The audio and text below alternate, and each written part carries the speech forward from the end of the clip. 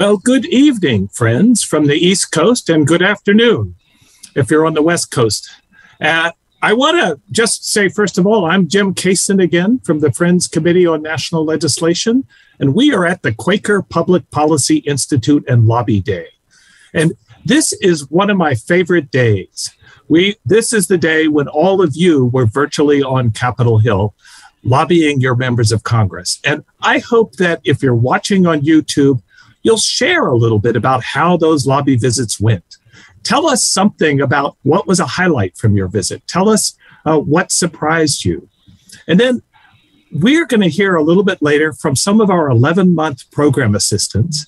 And Diane is also going to present the Edward Snyder Award for Peace. And I believe she's also got a couple of guests who've asked to speak to you, but I'm going to let her talk about that a little bit later.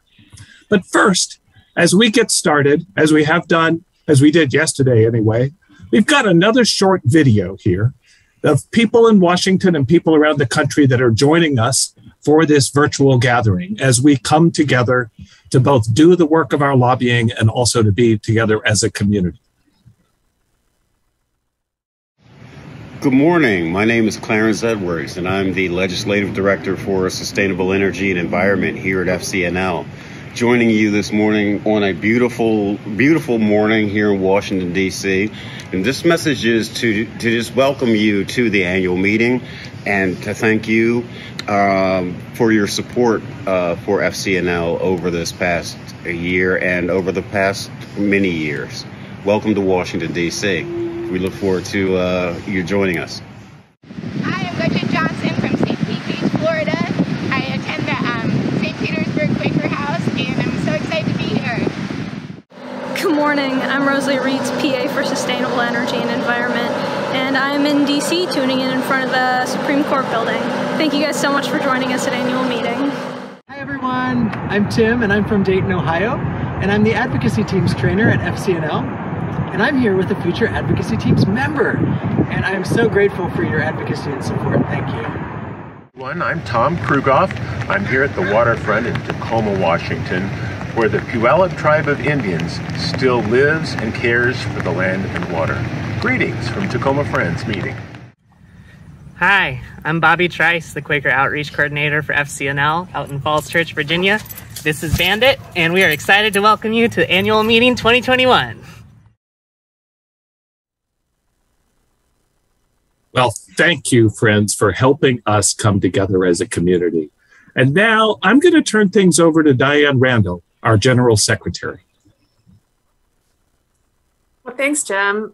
Great to be with you. And I am really looking forward to the next hour of programming that we have here for you this evening, because as Jim said, we're going to get to hear your stories about how lobbying went. I heard a couple of stories today when I was in a lobbyist meeting, and I got to hear a story talking to Pam and Ron Ferguson, who are part of the Indiana delegation. Ron is a clerk of our general committee. So it's always great to hear how it goes when you sit down with the congressional office, either with the staffers, and sometimes we've gotten members to participate.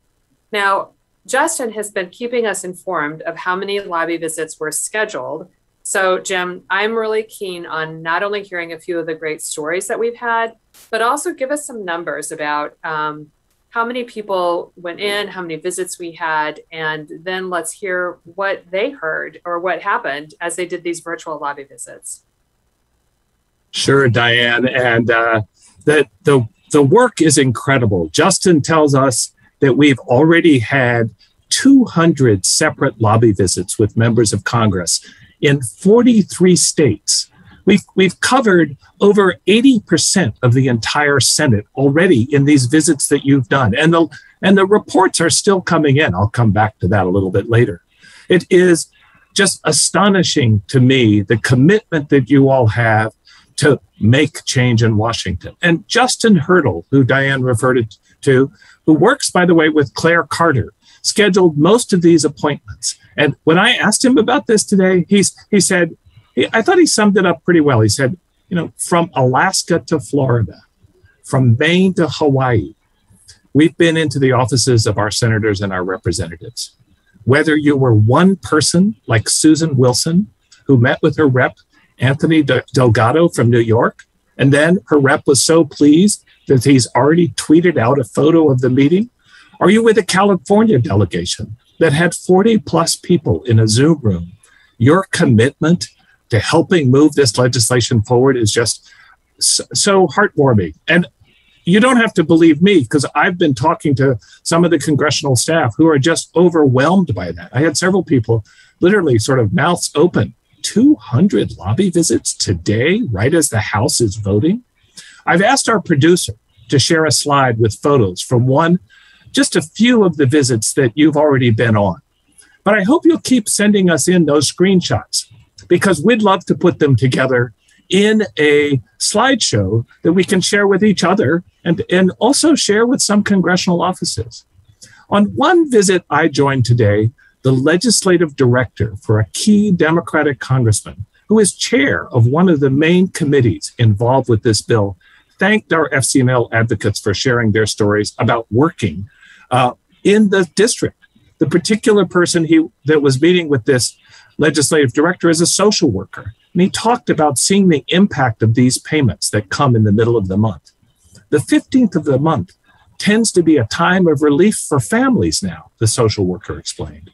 The legislative director said hearing how this is impacting the district is the most important thing that he can hear. So important for the congressman and so important for the work they're doing. On hearing that all of you were here today, he said he could not think of anything more important to do today. An hour ago, I read another report with the key tax aid of one of the Democrats who has still not said whether they are going to support the full bill that will go to the Senate. But the staffer said the senator is supporting extending the expansion of the child tax credit. And when the FCNL group asked what they could do to help the senator support the full bill, the staffer said, these stories and this conversation are extremely helpful. All of these visits are important. You are meeting with some of the folks who will ultimately decide this. Today, our own Nicole Santos joined a delegation from the area where she grew up that met with Representative Neal's key staff aide. This is literally, Representative Neal is literally one of the 2 or 3 people in the House who will be negotiating the final bill, even when it goes to the Senate and it comes back to the House. And the 2 other things I just note is that we're supporting each other. The FCNL folks from Connecticut specifically asked Justin to know when the folks from West Virginia and Arizona were going to be on lobby visits, so they could hold those delegations in the light. That's what we do. I do believe that our Quaker approach to lobbying allows us to do many things that are important and some that are not as common as some other groups. In 2 reports I received today, I read of visits with Republican Senate offices. In both those reports, the staff said the senator they represent supports the expanded child tax credit and earned income tax credit being continued. You remember, Amelia told us that there were a lot of Republican offices that support these measures. And while these senators are not going to vote for the Build Back Better bill, they did say they want to see these programs continued and would be working to do that. Creating that kind of political space, that's part of what we do as well. We talk and we listen actively to everyone. 2 appeals then to all of you, and then I'm going to hand it back to Diane. In one of the lobby visits that you all went on, our FCNL group also heard a warning that maybe this legislation will not pass this year, that even if the House acts, the Senate might stall on this until next year. I want to remind all of us of what Amelia told us yesterday. The last checks go out to families. The last checks of this expanded child tax credit go out to families December 15th. If this legislation is not passed before the end of the year, there are millions of families that will lose those extended benefits. They will not get those checks in January. We can't let that happen. So even when you go home, I hope you will stay in touch with your senators' offices on this issue. And here's the second thing. We're going to be continuing to lobby here in Washington as well. And Amelia and Abby in particular are already making plans to follow up on your visits. But to do that, we need your reports on those visits. So please don't delay. If you were the note taker, go to fcnl.org/reportback and send in the report on your lobby visit tonight. Thanks, and back to you, Diane. Great. Thank you, Jim, for sharing those really uplifting stories. I want to underscore what Jim said about the power of your lobby and the collective power of having so many people showing up in virtual visits. Believe me, this gets noticed. It gets noticed by the members who visited directly, but it also gets noticed by others because the staffers talk to each other. You know, did you talk to somebody from the Friends Committee, and were they talking to you about the child tax credit? So this constancy is really an important feature of our work, and I thank you. And just want to also underscore getting the reports in and also thinking about how to extend this conversation as you go back home to your local districts. You know, having worked on homelessness issues before and having worked with people who were poor, I do know that this time of the year, Thanksgiving and Christmas, are the time we start to see media stories about people in need. So there's a perfect opportunity to reach out with a letter to the editor, for example, and talk about how we can actually make a difference by extending the child tax credit and the earned income tax credit. So think about that, and we'd be happy to help you if you have some questions about how to keep the lobbying going over the next couple of weeks. We're going to change gears a little bit now, and this has always been one of the favorite times of FCNL's annual meeting was to hear from our program assistants. And we're going to do this in two different segments. So tonight is the first segment where you will hear from several of our program assistants, as well as from Asma, who is a Scoville Fellow who is working with us for this year. Scoville Fellowship is a separate kind of program that we've been able to have benefits from. And so we're thrilled to be able to include Asma in this as well. I just want to say that this is a great group of people. Right now, some of them are working in the office, some of them are working remotely, and they're all working very diligently as usual. And so we're very, very pleased to present their stories, having them speak to you. This is going to run about 18 minutes, and then we're going to come back with some other features of tonight's program, which includes giving an award and a special speaker. Hi, everyone. My name is Rafi. I am the program assistant for Peace Building. As a Latina, born in the United States, aching to be fully fluent in English and Spanish, I have done a lot of translating in my life. The easy, unconscious kind, water, agua, frío, cold. The not so easy kind, Rafaela, Rafi, Rafaela, Rafaela. However, in the last couple of years, I began to notice where translations seemed to go wrong, or even worse, where they didn't even appear to occur. I witnessed moments where knowledge was rejected before it was even heard. So when I finally began to learn about the vastness and complexity of Indigenous knowledge, a world of knowledge that had been erased, condemned, and delegitimized for centuries, I listened closely. I embraced the feeling of naivete and explored lens after lens of how to see the world in a range of classes throughout college. I was lucky enough to work under the first ever Indigenous governor in Ecuador and learned how his perspective and the perspectives of many Indigenous communities internationally can be pivotal to evolving national policy. By the time I was a junior at Amherst College, I understood that each and every one of us has our own knowledge system, made up of our cultural understandings, unique experiences, and our own understanding of the world. However, this often led us to mistranslation because our unique perspectives could allow us to see and observe the same exact thing, but lead us to different truths. So I wondered, how do we share those truths with one another? And how do we listen? Ultimately, what I really wanted to know was how effectively our government could hear, understand, translate, and solve the problems marginalized communities face. So I spent a summer and then my senior year asking the question, how do Indigenous concerns, perspectives, and knowledge get translated into legislation. I used the reauthorization process of VAWA 2013 as a case study. I interviewed Indigenous advocates and dove deep into the complex and contradictory world of Indigenous legal history. It allowed me to hear and understand the true weight of their powerful and heartbreaking stories. Indigenous advocates shared the uphill battles they faced trying to get Congress to hear their stories, see them on the most basic human level, and ultimately translate their experiences to Congress. I wanted to be a part of the translating, to build space for context, room for differences, and more bridges between opposing truths. More than anything, I wanted to understand where there was space for the voices of underrepresented, marginalized communities to be shared, how they navigated it, and how our government could better value the knowledge of these communities. So when I learned about FCNL and the kind of role I could have, I was sold. I learned about how FCNL values the voices of local actors and amplifies them so that Congress can truly understand what must be done to help these communities. I saw how this role was one of many here that is committed to doing the valuable work of translation.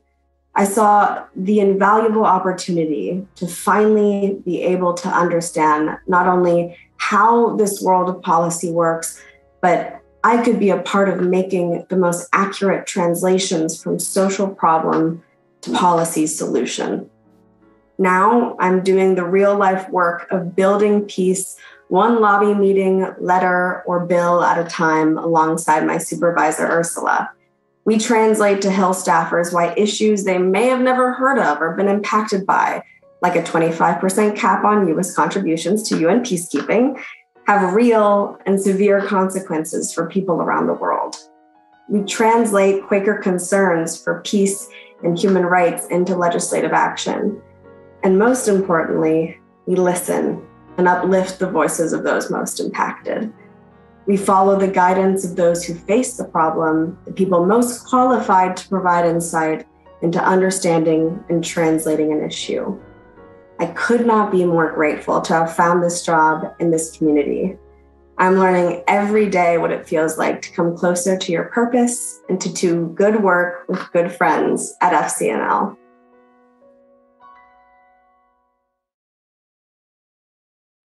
Hello, everyone.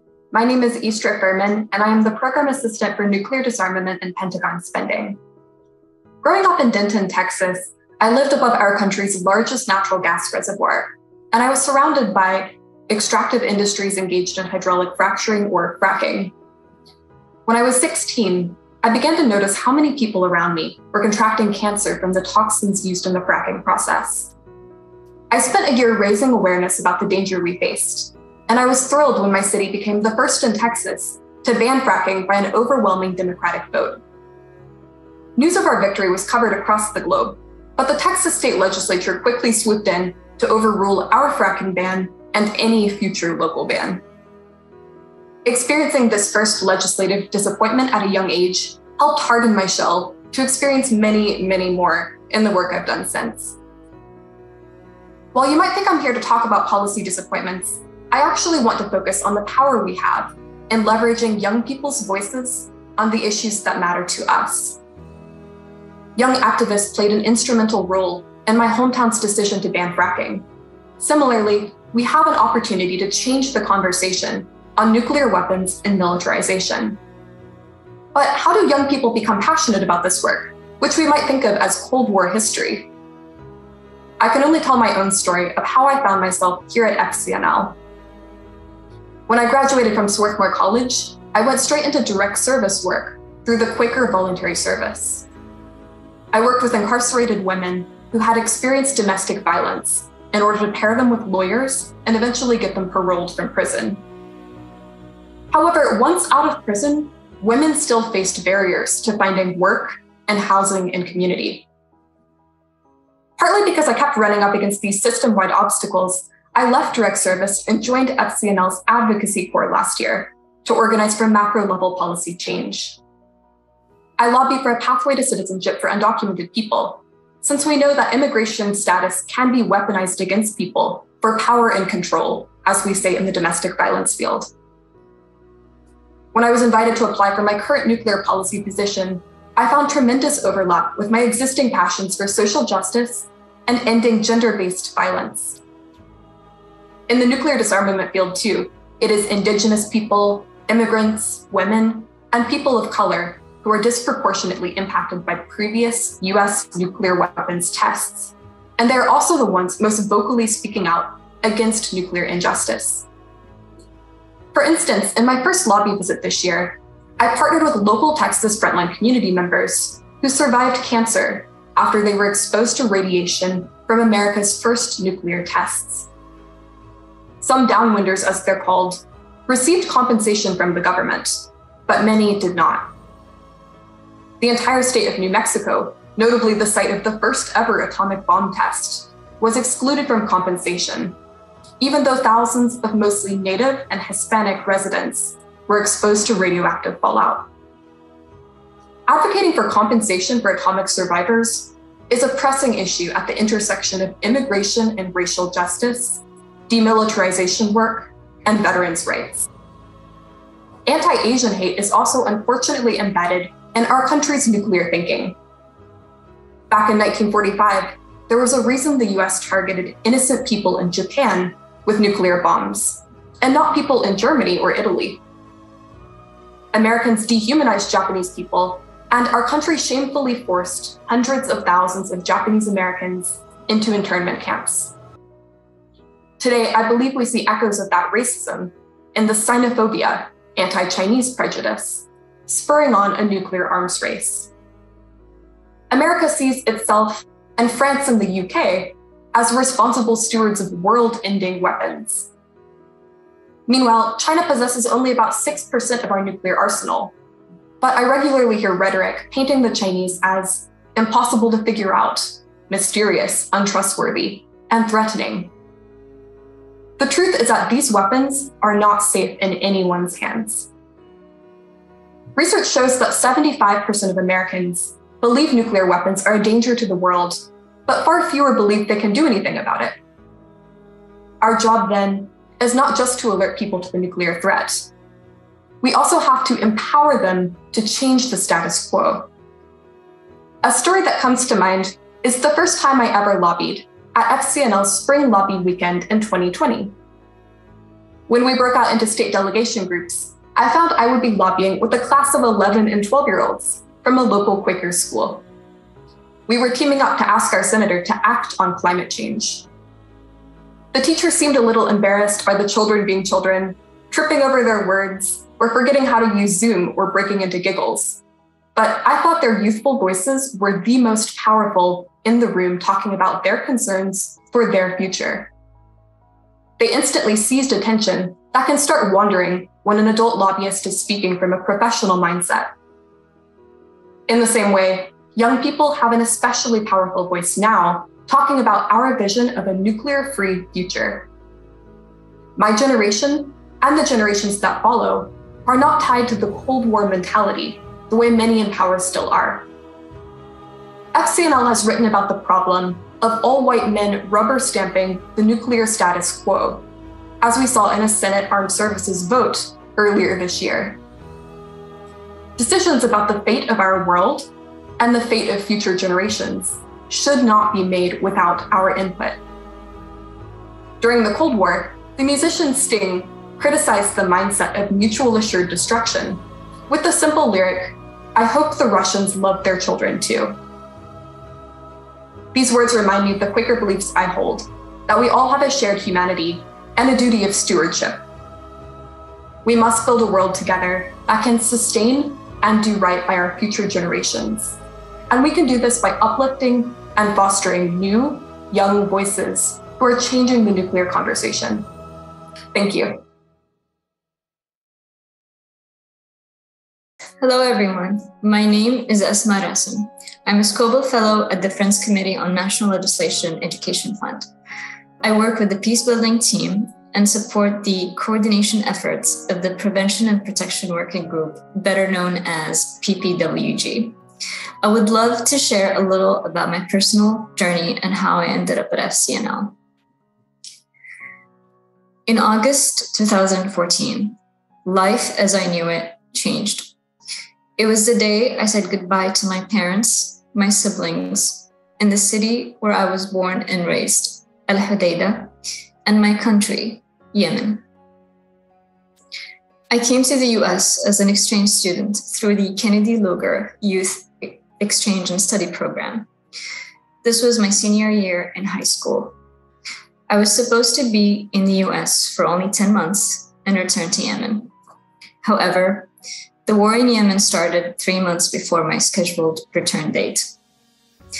Under the guidance of the US State Department, I remained in America because the security situation in Yemen took a bad turn. It has been 7 years now, and I have not been able to visit Yemen.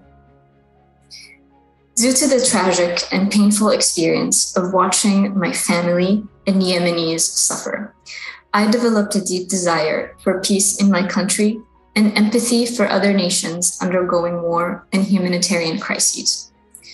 My interest and passion for peace and conflict resolution inspired my education in international studies with a focus on international social justice. After being selected by the Herbert Scoville Junior Peace Fellowship, I chose to work at FCNL because I wanted to be part of the peace-building team as they advocate to reduce violent conflict and propose holistic solutions for ending war. I was also attracted to FCNL because of its work and advocacy on Yemen. Over the course of the last several months, I have been supporting PPWG's work. I have learned firsthand how experts come together in a coalition and collectively push for real policy change with the administration and the Hill. I have learned about many other countries where populations face similar hardships during insecurity, violence, and humanitarian catastrophes. Most of all, I learned how civil society unites in Washington, D.C. to work on improving U.S. government mechanisms in peace building. I also learned how difficult it is for advocates and how committed they have to be to their long-term vision to sustain the many disappointments in policy work until they realize their hope for peace in different parts of the world. I worked very closely on the Ethiopia conflict and got to interact with country experts that were briefing the administration and the Hill in attempts to de-escalate the unfortunate security crisis in Ethiopia. They provided great input into the Ethiopia country assessment I was updating for PPWG, which was submitted to the Atrocity Early Warning Task Force. It has been a privilege to meet and speak with multiple experts on Ethiopia, as well as attend briefings where experts proposed solutions to de-escalate the conflict and prevent harm to the population. I also learned a lot by briefly supporting the Middle East policy team. I had the opportunity to directly advocate for ending the ongoing blockade on Yemen and support educational efforts in urging Congress to end U.S. complicity in the war. My professional experience at FCNL has taught me the intricate complexities of U.S. foreign policy. Nevertheless, it has also highlighted the great need for advocates that work on peace building around the world and the importance of coalitions that lead this work. While there is much work to be done in improving the US government's mechanisms to build peace, two key legislations have laid the foundation. The passage of the Elie Wiesel Genocide and Atrocities Prevention Act and the Global Fragility Act have paved the way, and implementation efforts continue to challenge the status quo in Washington. It has been a real honor to serve as a member of the peace community in DC. I have learned what it takes to advocate for prevention of violent conflicts and help save and protect innocent lives around the world. Truly, it is when advocates come together, whether in Washington or Yemen, they directly influence positive change.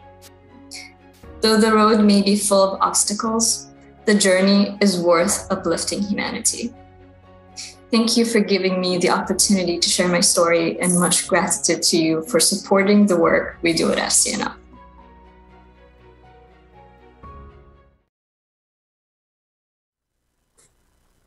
Thank you very much. Welcome back from those program assistant remarks. And now we have two very special guests joining us from the White House. I'm going to introduce our first guest, who's going to introduce our second guest. And we're thrilled that Josh Dixon is here with us. Josh is the Deputy Director of the Faith-Based and Neighborhood Partnerships Office. He's also a Senior Advisor for Public Engagement. And I can tell you that FCNL has truly appreciated working with Josh. He has been a great friend to us as we work on not just the Build Back Better bill, but in all of the initiatives that we work on. In particular, he's worked very closely with Amelia Keegan and her work with many of the organizations that, faith-based organizations that we work with. I didn't know this until I just read it, but Josh is also a long distance runner, like our own Amelia Keegan. So I'm sure in addition to all the great issues that we work on with the White House, this is another one.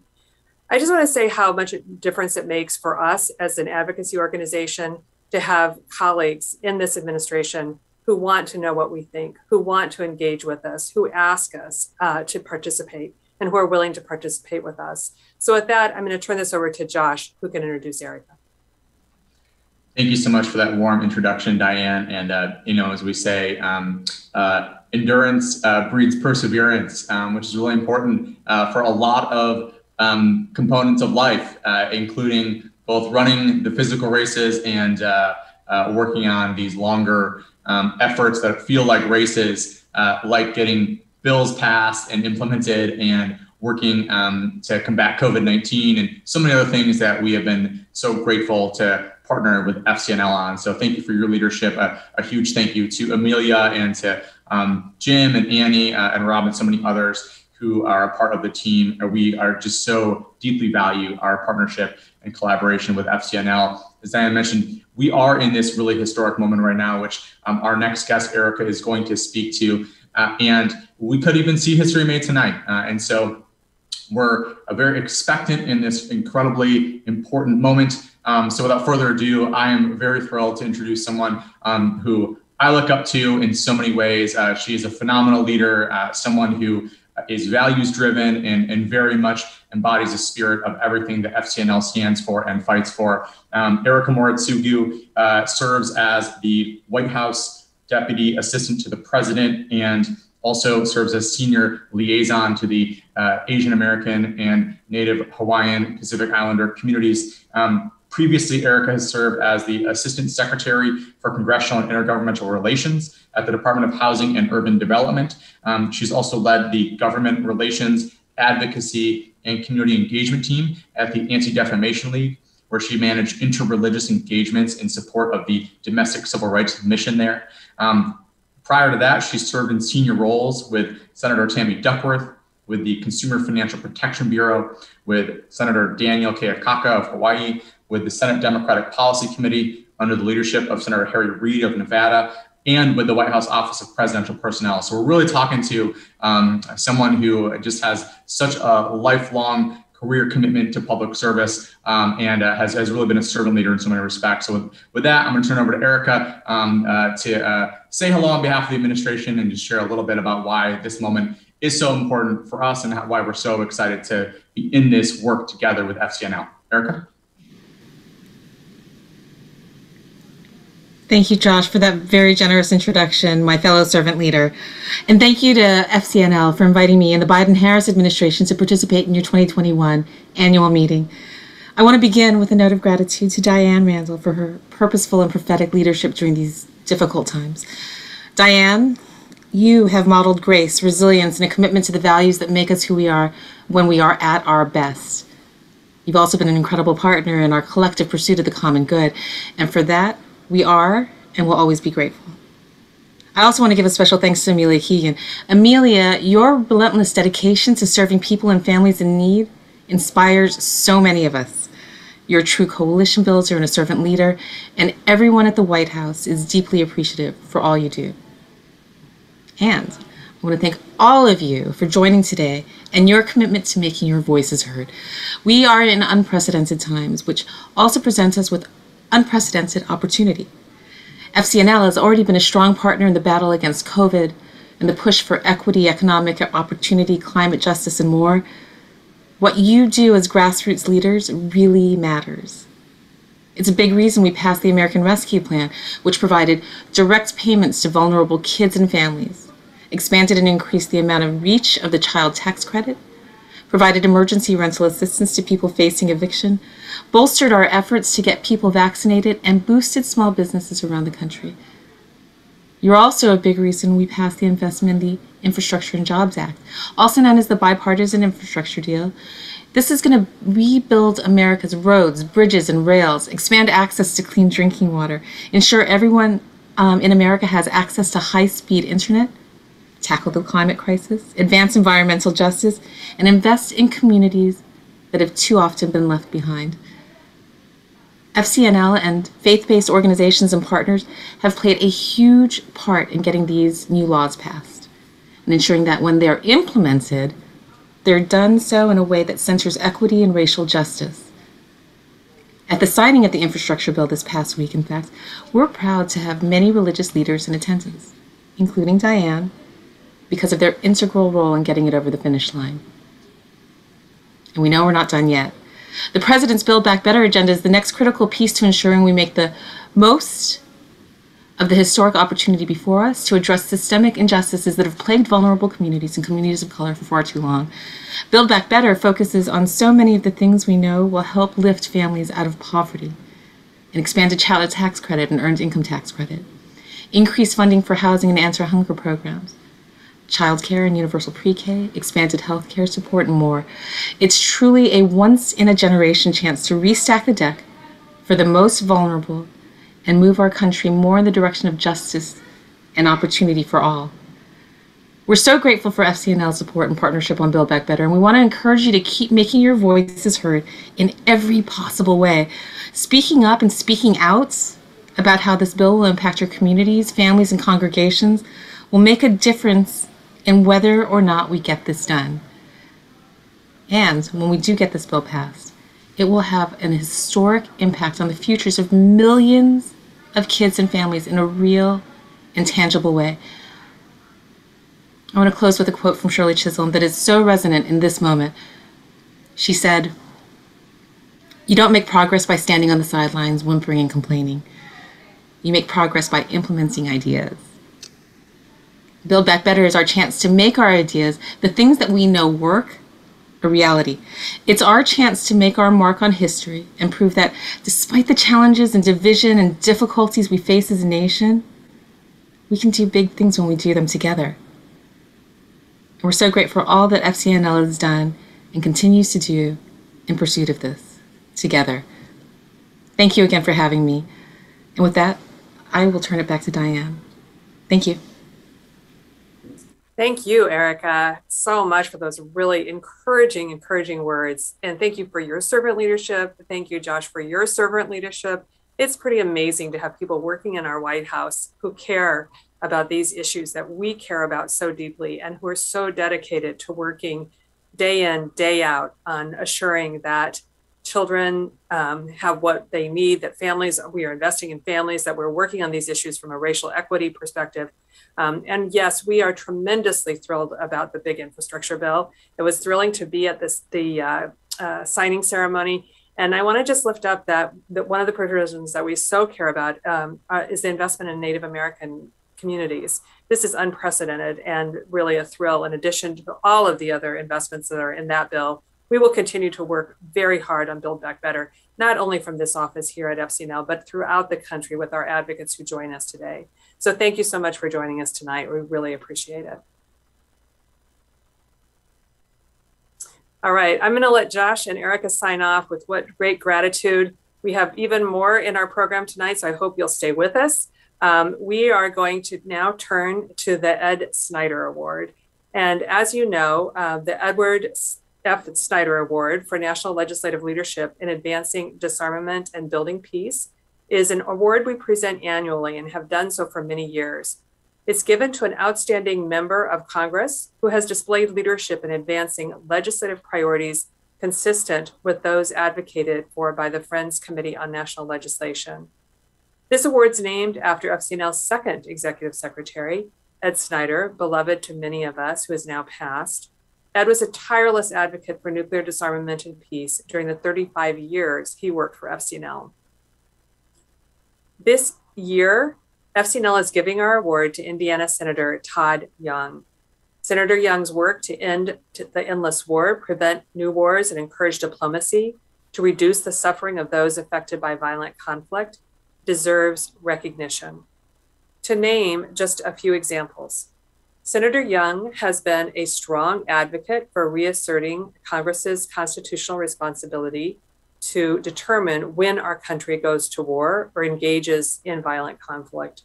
He's worked carefully with senators in his own party and with Senator Tim Kaine on legislation that would repeal the 2002 Iraq authorization for use of military force, so-called AUMF. We also appreciated his co-sponsorship in the last Congress of legislation to end U.S. support for the Saudi-led war in Yemen, as well as a series of resolutions to disapprove of arms sales to Saudi Arabia. Last year, Senator Young cast a key vote in support of legislation to prevent an authorized war with Iran. He has also been a key voice to point out the importance of extending the new Strategic Arms Reduction Treaty, the landmark treaty between the US and Russia that limits the number of deployed nuclear weapons in our two countries. And we are grateful that that has been extended. Senator Young is not with us, of course, here, but we do have a video of it and a video of his welcoming of this. And I'm going to go ahead and just ask, can we roll the video now?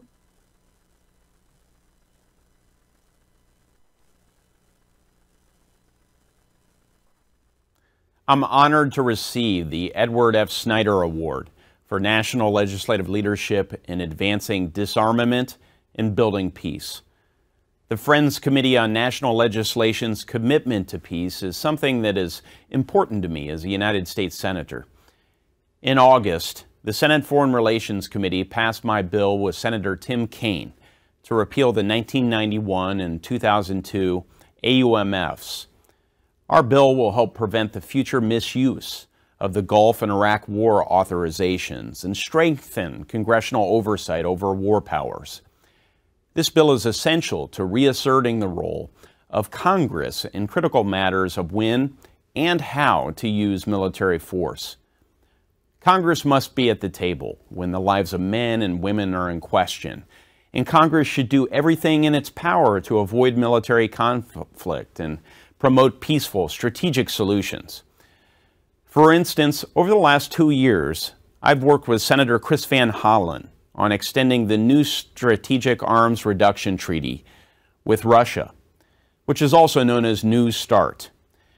New START was originally championed in the Senate by former Senator Richard Lugar and has provided stability, predictability, and critical intelligence insights over more than 90% of the world's nuclear weapons, and served as a means to keep Russia's nuclear weapons ambitions in check.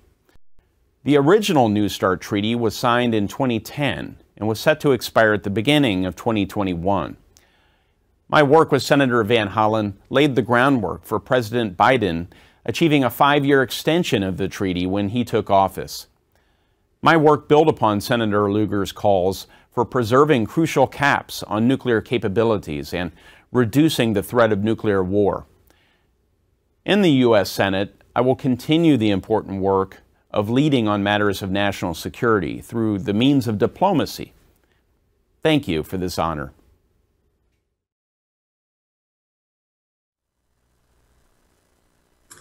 Thank you so much for that video, Senator Young. And thank you to our constituents in Indiana who met with Senator Young's office today and also actually met with the senator. So we are grateful to our friends in Indiana who have maintained a continuing and ongoing relationship with Senator Young and for his leadership in working with FCNL on these vital issues.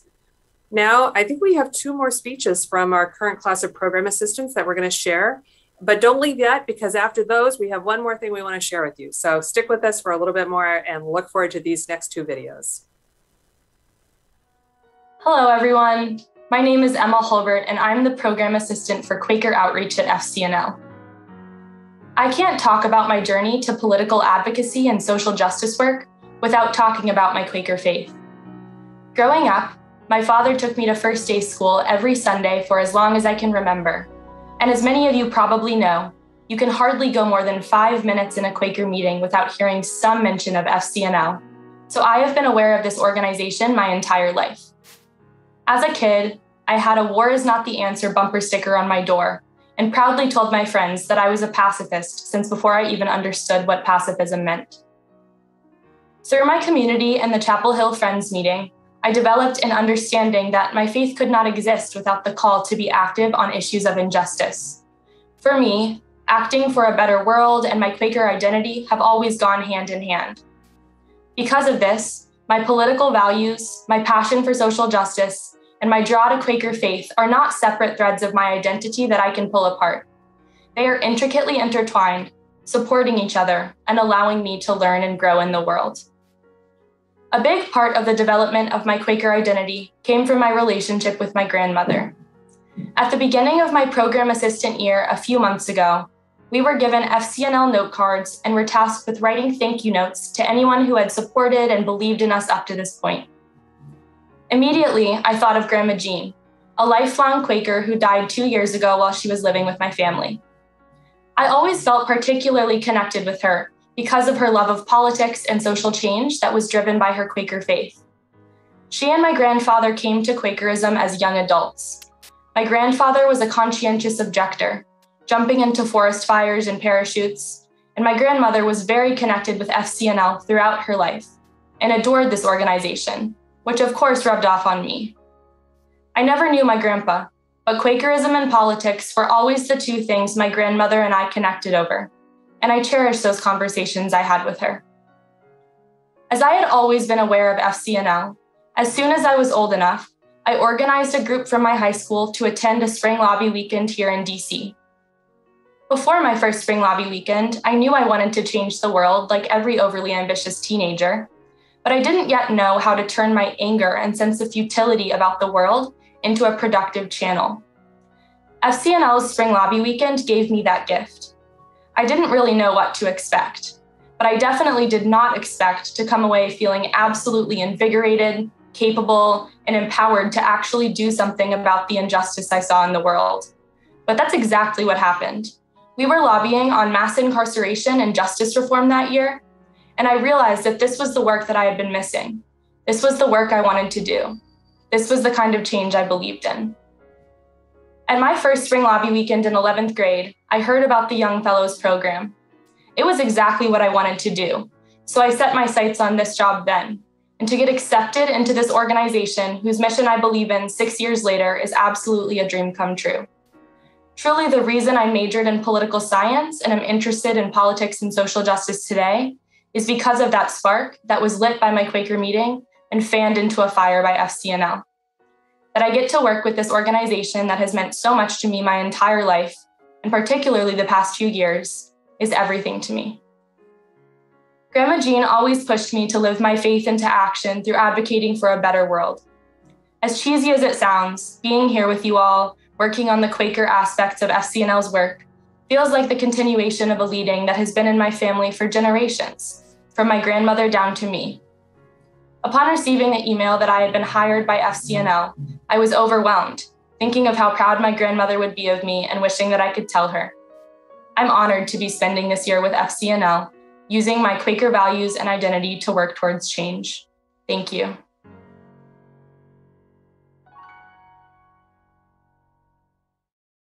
Hello, everyone. My name is Kat Deskamp-Renner, and I'm the Program Assistant for Middle East Policy at FCNL. This summer, I found footage from my dad's handheld video camera from the weekend after 9/11. At 2, I am young enough that my sister still finds me adorable and fascinating, chattering next to me and poking my chubby cheeks and playing with my hair as my dad zooms in on my face. The next shot, my sister and I have disappeared into the other room to fetch some toys, and it's suddenly silent. And my dad pulls out that day's copy of the Oregonian with the headline, "Bush, We're at War," and zooms out on it silently. Congress had passed a blank check for the use of military force on Friday. My sister and I come back into the room, toys in tow, and my dad ends the tape.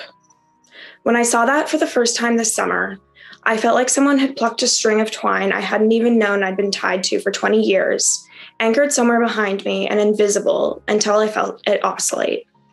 I turned around, and for a second I could see everywhere I'd been since then and how I'd gotten here.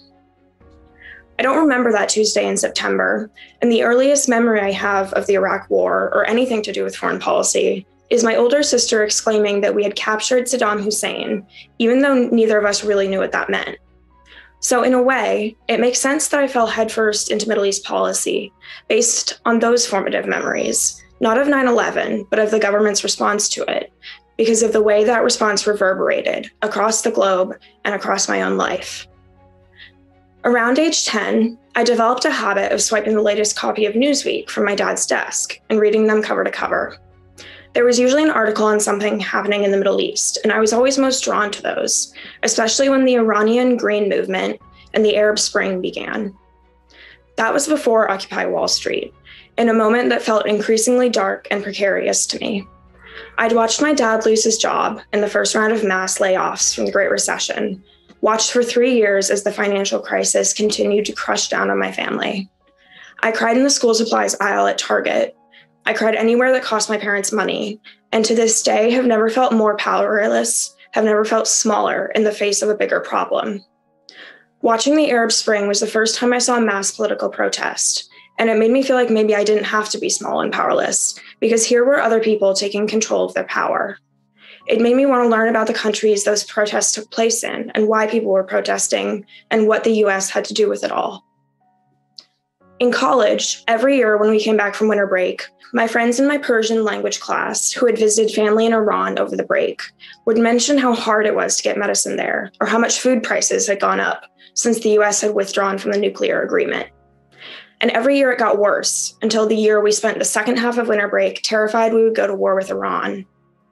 I worked for 3 years in college at a job where I regularly talked with Yazidis in Iraq, an ethnic and religious minority group recovering from genocide committed by ISIS, which had emerged out of the chaos the US carelessly sowed in the region, beginning the day we decided to go to war. Someone plucks a string on this side of the world, casts a vote, before I'm old enough to remember, and that string is still vibrating after all this time and causing ripple effects thousands of miles away. I spent most of my life watching the US make its Middle East policy based on a series of imagined and inflated threats, supposedly in the name of protecting Americans. During the 20th anniversary of 9/11 this year, I read countless think pieces about how 9/11 changed the American psyche by demonstrating that we were no longer untouchable, by making us feel fundamentally insecure and unsafe. But if the dominating emotion of the last 2 decades has been precarity and fear, it is not because of 9/11, but because I watched the economy collapse and pull my family down with it, because I watched COVID ravage the country and kill 700,000 people, because every summer I watch my home state of Oregon go up in flames to the point where the wildfire smoke follows me to this side of the country. None of the things we did to supposedly protect ourselves from danger really protected us at all, but that's not what actually matters. What matters is that we've been inflicting incalculable harm on the people in the Middle East, people whose lives have meaning and value, and who deserve to be on the receiving end of a foreign policy that doesn't disregard their humanity. My generation has to be the one to turn around and see the strings that are still oscillating, and we have to cut them off.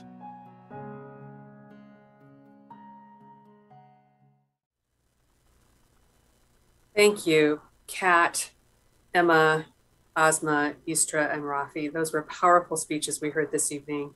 And tomorrow you'll be able to hear more. So stay tuned for the next programming tomorrow. But before you leave tonight, we have a couple of other items we want to share with you. Yesterday, if you were with us, you know that we gave our Justice Award to Representative Rosa DeLauro of Connecticut, a person who had been one of the legislators who actually started the child tax credit many years ago. And she is someone we truly wanted to honor. We didn't have the video in time, but we have it right now, and we're thrilled to show it to you. Thank you, Diane Randall, for those kind words and generous introduction, and for all your work as the General Secretary of the Friends Committee on National Legislation, advocating for peace and social justice, and being such a fierce proponent for citizen engagement that advances policies and practices to create a better society for all. Let me also recognize all the members of FCNL. Your support means so much to me. I am honored and humbled by your recognition and our work today, and I want you to know this means a great deal to me. I do not take this as a reward for what I have done before. I take it as a call to continue fighting to help make a difference in the lives of our children and all hard-working families across Connecticut and our country. This is a special honor because the FCNL Justice Award recognizes our shared efforts to bring an end to child poverty by making the critical investments that children and families need and deserve. I'm especially honored to fight alongside all of you to help continue to expand and improve the child tax credit, a groundbreaking and transformative policy. You have been such wonderful partners in this fight. Together, we have come a long way. Now we must pass the Build Back Better Act, which I believe ranks alongside the New Deal and Great Society in its impact. It delivers a once-in-a-generation investment in children, families, and caregivers. And finally, a scale of investment in combating climate change that cannot wait. This legislation expands and improves the child tax credit, the biggest cut in taxes for working families with children, a policy that I have been fighting for nearly 20 years. I am proud that families with children under 6 receive $300 a month, and children 6 through 17 receive $250 a month. It is a lifeline for the middle class, and it lifts over 50% of children out of poverty. It allows us to emerge from the shadows of the pandemic. It is Social Security for children. And as you know, the Build Back Better Act adds to this with a first-time investment in childcare that guarantees that its cost will not exceed 7% of their income. And I am so proud that this package also includes paid family and medical leave, which finally responds to the needs of workers and families so that they can take time to care for themselves or for their loved one. We have an opportunity to build the architecture for the future for working families. Working and middle-class families across the country are counting on us to build a better, stronger America. With that, let me thank you again for this honor and just say to please always remember that Congress is an institution that responds to external pressure. So tell all the advocates out there to please continue to stand up and speak out. Your voices will be heard. Together, I know we can get this done. Thank you, Congresswoman DeLauro. What a powerful advocate and inspiration to have the people on this who came from the White House, to have Representative DeLauro, Senator Young, people who really are public servants and working with us. So we're very grateful. We will be sure to tell Representative DeLauro about how many lobby visits we had today, because I'm sure she'll be thrilled to hear how many people were on the Hill talking about Build Back Better and these provisions. Jim, it's been a long day of lobbying, and I'm going to turn it back to you to wrap our program up tonight. And I know you're going to give us a little bit of a forecast of what's to come tomorrow. So let me just say thank you to all of you who are with us right now, who have joined us in lobbying. It is it's Jim's favorite day, and it's also my favorite day to know how many people we've had talking about this issue, because it really is what is going to make a difference. So thank you, Jim. Thanks, Diane. And just a perfect, we were expecting Rosa DeLauro yesterday, but in some sense, she just affirmed all of the work that you all have done around the country. this is the work that's going to make change in Washington and is so, so important. And before I go into tomorrow's schedule, I also want to come back to another part of the work that really makes this possible. And that is your financial support for FCNL. You all play a key role. And I said this, I think, in the opening session. You all play a key role in both the advocacy that we do and in sustaining the financial health of the organization. And we've set a goal of finding 25 new monthly sustainers for FCNL. And I know that when I checked with our development team, they said so far, one of you has signed up to be a monthly sustainer. So only 24 more to go. I know that there's so many of you out there already who provide just a lot of financial support to this work. And I just want to encourage those of you who can, whatever you could give, to become a monthly sustainer. It is one of the best ways to really sustain the organization and provide us with a regular flow of financial support. And with that, I want to just say also, this will be the end of our programming this evening, but we'll be back tomorrow. And tomorrow we get started with Coffee with Friends. This is, as I've said, my second most favorite part of the meeting is getting a chance to really be with all of you and casually have conversation. And then at noon Eastern time, this is always my challenge, 9 o'clock California time, 8 o'clock Alaska time, and 7 a.m. Hawaii time. Sorry, friends in Hawaii, for getting you started so early. We have Lunch with Leadership. This is a chance to hear from some of the other leaders of the organization. And to get a chance, we'll go into breakout rooms and learn more about how different parts of the organization work. And then we're coming back for what I think will be one of the most interesting parts of the programming, which is looking towards 2022. Today you heard from the lobbyists about what they're doing now. Tomorrow, they're all getting out their crystal balls, and they're going to talk to us about what we think is on the agenda for 2022. What's the potential for making change? And then Annie, who you've met before over at YouTube Central, has set up the next part is a scavenger hunt. Then we have some other programming, and one of the highlights, probably the biggest highlight this year of our programming, is our opening annual meeting address, our keynote address with Vanessa July. This is at 7 p.m. Eastern time. And we'll have a chance. We know that Vanessa's message is so important. We'll have a chance after that to be in worship sharing by affinity groups to talk about that important message and some of the queries that come out of that message. So that's our programming for tomorrow. Thank you all for all of the work that you did today. It is really what makes such a difference to the change that all of us are trying to make. And see you tomorrow.